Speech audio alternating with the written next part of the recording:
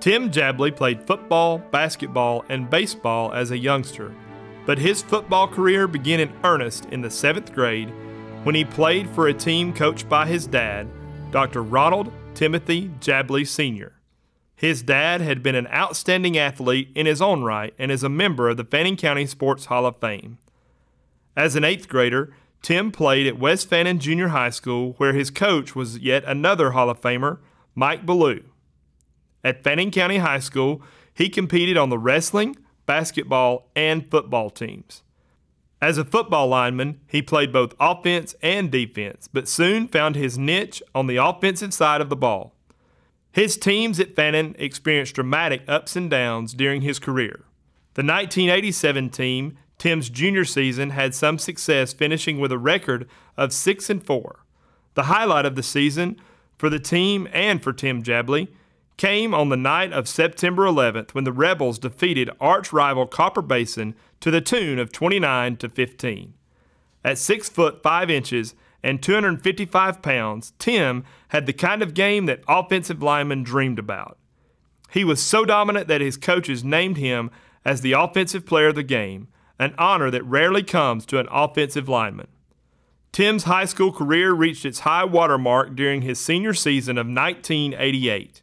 He was selected as the team captain and was rewarded for his outstanding play when the Atlanta Journal-Constitution selected him as a member of the Class AA All-State Honorable Mention team. He was recruited by numerous colleges, including the University of Georgia, Clemson, North Carolina State, and the University of Tennessee at Chattanooga. Tim was eventually awarded a scholarship to continue his football career at the University of Tennessee at Chattanooga.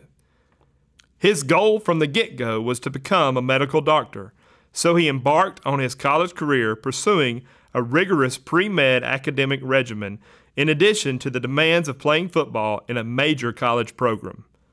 He is a very intense and motivated individual, and he managed to handle the academic and athletic demands in exemplary fashion.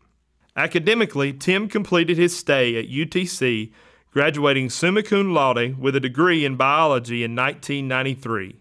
He won 3 varsity letters in football, starting for the Mocs at offensive tackle in 1991 and 1992. In 1990, the Chattanooga Quarterback Club named him the most improved player on the squad. In 1992, he was the recipient of the Dale May Award for having the highest grade point average of all athletes at UTC. During his football career at UTC, Tim competed against such major powers as Alabama, Clemson, Boise State, and the Marshall Thundering Herd.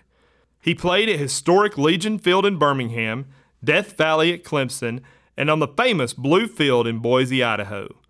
The opening game of the 1992 season in faraway Idaho stands out as his biggest thrill in college.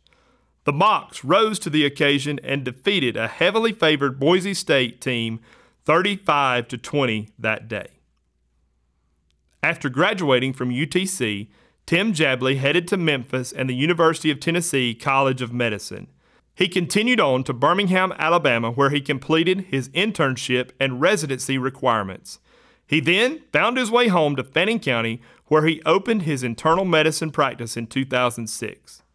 He remains in his practice in his hometown today. Tim says that his love of this area and its people, his family, will keep him in Fannin County until he retires. He has 2 teenage children, Timothy and Olivia. Timothy plays basketball, and Olivia plays volleyball and is a cheerleader. His mother, Kay, continues to make her home in McKaysville. Tim's father, Ron Jabaley, passed away in 2013. Dr. Ronald Timothy Jabaley Jr. joins his sister, Leslie Jabaley Mann, as a member of the Fannin County Sports Hall of Fame class of 2018. Both joined their father, Ron Jabaley, who was inducted into the Sports Hall of Fame in 2015. Join us in welcoming Tim Jabaley as a member of the Fannin County Sports Hall of Fame.